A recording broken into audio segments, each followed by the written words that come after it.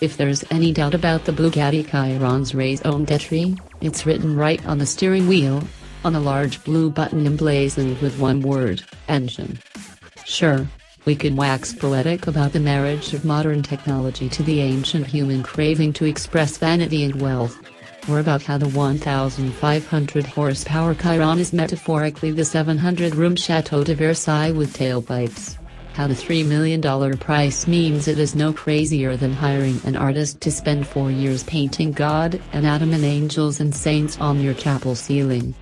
In other words, we could go on and on about how it is an exuberant, untethered overstatement in the service of generating delirious stupefaction, both in the nobles who luxuriate in it and the peasants who revel in its reflected glory. The Koenigsegg Agera R is a Swedish hypercar that appears in The Crew.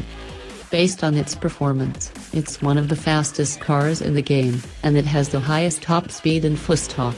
The Agera R was made between 2011 and 2014. Enhancements over the normal Agera are more visible carbon fiber, new winglets, exhaust, increased engine power and a raised RPM limit. It can run on environmentally friendly biofuel. The traction control is an F1 style one with 5 handling modes. The roof is able to be taken off and stored under the front trunk. Only 18 were made. It is currently the most expensive car in the game.